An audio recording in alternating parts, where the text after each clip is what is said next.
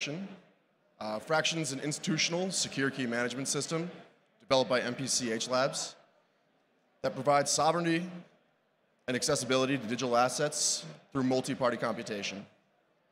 Today I want to talk about the next generation of crypto wallets, specifically in light of recent advancements in the areas of MPC and, as you've probably heard a lot about today, account abstraction.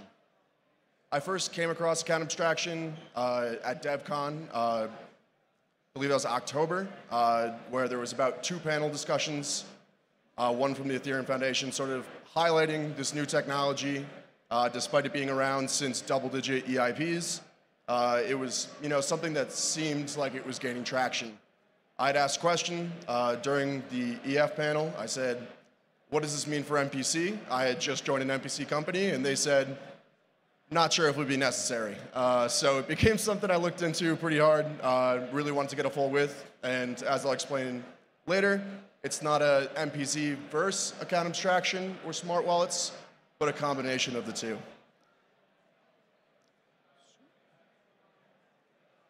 Yeah, so before we start, we kind of need to know where we are before where we're going, and sort of where we are, or before the other day, was EOAs, extrinsically owned accounts.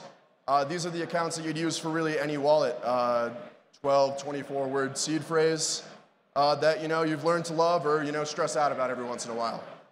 EOAs have been around just about as long as crypto has, and they really embody the idea of sovereignty that came around with crypto. As I'm sure is printed on many wallet shirts here at the conference, not your keys, not your crypto, that's really rung true on the EOA stage.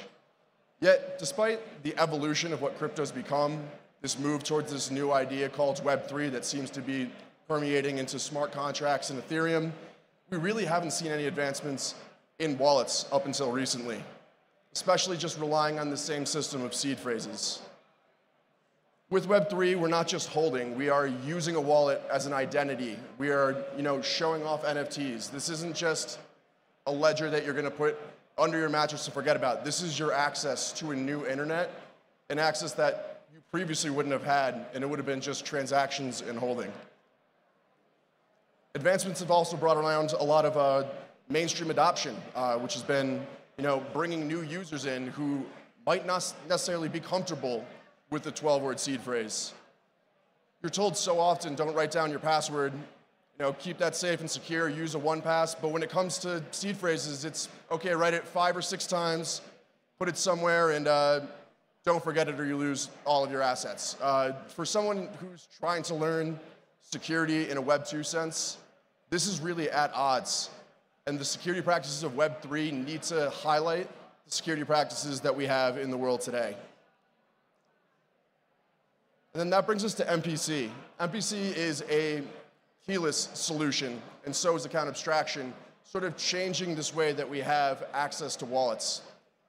In short, multi-party computation is a method of cryptography that allows multiple parties to draw conclusions from combined data without revealing inputs.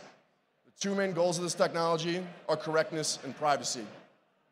Correctness is ensuring that the outputs produced by the algorithm are correct and as expected. For privacy, it's ensuring that secret data of any party is not leaked to any other party and not visible to anybody else. And rather than diving deep into MPC in itself, I want to highlight sort of advantages that you would have for using an MPC wallet. As there are new options of EOAs, I'd like to just sort of highlight and have you find which one's right for you. For MPC, one of the key points is there's no single point of failure. Multiple signatures are required to execute a transaction that happen off-chain in a second layer of cryptography. You also have adjustable signing schemes. For institutions in particular, approving quorums can be modified. Organizations can evolve and maintain the same address and change schemes without having any counterparty risk. You also have programmable access control.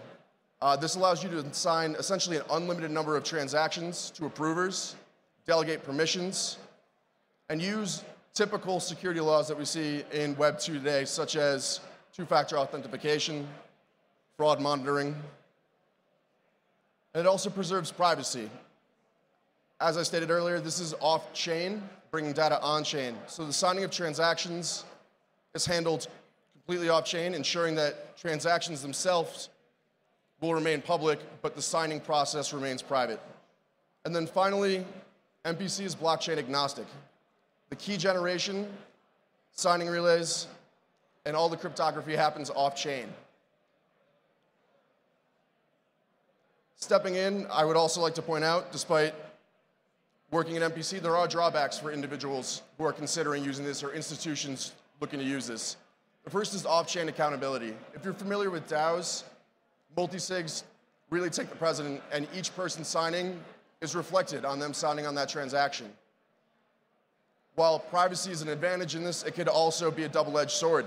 You don't have this accountability measure of who's signing for transactions, how many people are reaching for this quorum. Compatibility is also an issue. If you're currently using a hardware wallet like a Ledger that uses a seed phrase, there's no real way currently to implement MPC into this technology. Also accessibility, there's few products right now that offer it, and looking to sort of find competitors or find new features can be tough, as it is a new and evolving technology. And then finally, availability.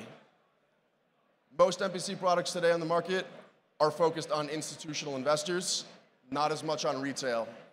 As it stands today, more work would need to be done on MPC for retail to make this available, not just in features, but in form as well. And the next one I want to look at is smart accounts. These are smart contract-based wallets, the account abstraction that you've been hearing about throughout the day-to-day, and at Wallacom before. Recently, with the ERC 433 standard, now account abstraction is happening functionally at the protocol level. And again, just jumping through briefly, as a keyless solution, there's no single point of failure. You're having these multiple signatures to execute transactions. Again, like MPC, programmable access control, setting time locks, setting policies, creating rewards and automations can all be done natively in this smart contract wallet. Transaction batching, being able to execute multiple transactions at a time to save on gas and to also make complex transactions off buy and sell orders and any other functions that you're using the wallet for. Programmable recovery has been getting a ton of buzz as well. It's the idea of being able to recover funds into a smart contract of itself.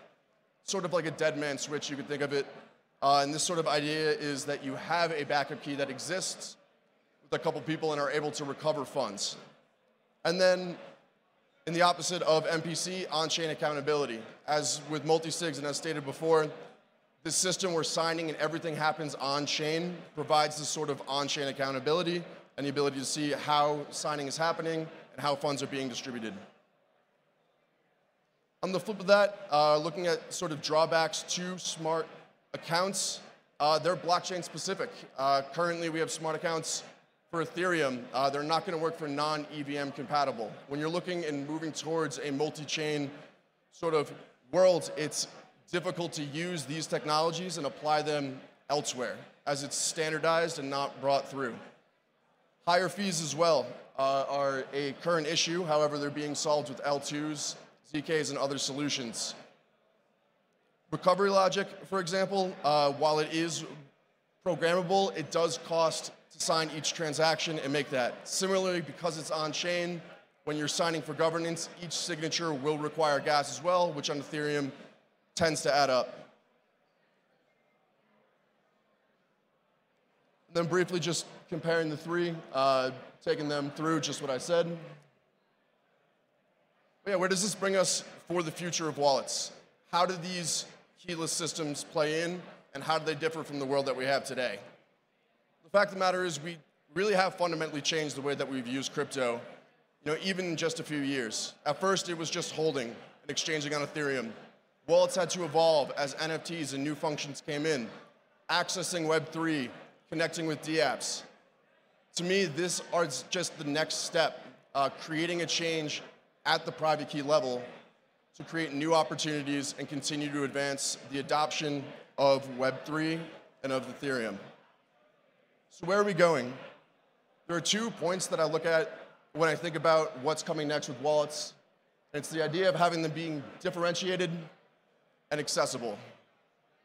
To start, for differentiated, we need wallets for different users. Currently, everybody is using the same system, unless you're using custodial solutions. And the fact of the matter is, many people still use custodial solutions over wallets because it's easier. Because you can buy in a Binance or a Coinbase, it will go exactly where you have to go, and you could sign in just as you would on any other website. However, setting up these systems, like account abstraction, where you can remove that, is helpful in a sense if you're an individual, whereas an MPC solution may be more useful if you're an institution. While programmable recovery on account abstraction and smart accounts is great and requires multiple people to sign, looking to have a system of 8 people signing off every time you want to do a DeFi transaction as a single individual may not be ideal. And it's something that, as we move on, we'll continue to see differentiated types of wallets. We're also going to see different wallets for different applications. You could have a wallet that's an EOA wallet that you specifically just hold. A ledger isn't going anywhere. Just having that off-chain system, being able to put it in your bed, that's not going away anytime soon, if at all. Smart contract wallets could be more accessible to Web3 and being able to access and show off through social platforms or other systems such as NFTs. And then finally, I have the idea of self-custody plus. That wallets aren't just going to be here and have the only value add of self-custody. There needs to be something else that differentiates them from others. That sort of plus. Too many times we see that it takes an incident to happen in crypto where everyone starts moving towards self-custody. In the fallout of FTX, Ledger saw all-time high sales. While ledgers have been around forever, it was this one instance that made everyone decide, now is the time that I need to self-custody, and now is the time that I need my own wallet. I hope that we can move away from that and see that this is more than just incident specific, but moves better towards what crypto and what Web3 was founded on. And the idea of self-custody plus removes the idea of, oh, I need this just to make sure that my assets are safe from these incidents, but move towards a way that I could better use and store my assets. Secondly, we look at accessibility and the idea that wallets are going to be moving in the future to be more accessible. Ease of access is a really easy start. The idea of not having to teach someone how to use a seed phrase, not having to go find your seed phrase every time you want to back up a wallet somewhere else, making this something that the next billion users can come on and comprehend just as easy as signing in on Google.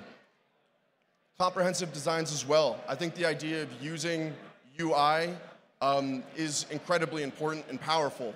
Making sure that it's 1 or 2 clicks getting you where you need to go and not just sitting there waiting for a transaction, signing on in your browser, signing on in your wallet. These steps hinder people from actually performing the functions that they want to perform.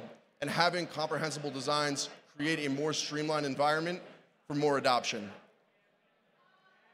The idea of open source or open availability is something that I also find incredibly important. I think we're going to be moving towards, as with account abstraction, we recently had the standard published for anyone to build on top of.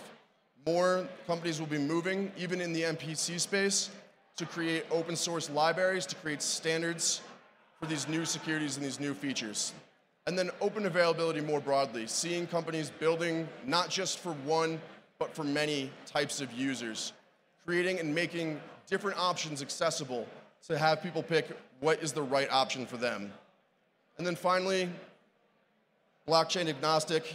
I think that we've seen a move with Phantom Wallet and others moving towards offering multiple chains. We're going to be seeing that trend continue on into the future for wallets. The idea of Web3 is an interconnected internet, and the concept of having just limited to one system defeats that purpose. For wallets to really be able to be accessible, they need to be able to access multiple chains and bring people into the future of Web3. That's all I have, guys. Thank you for coming.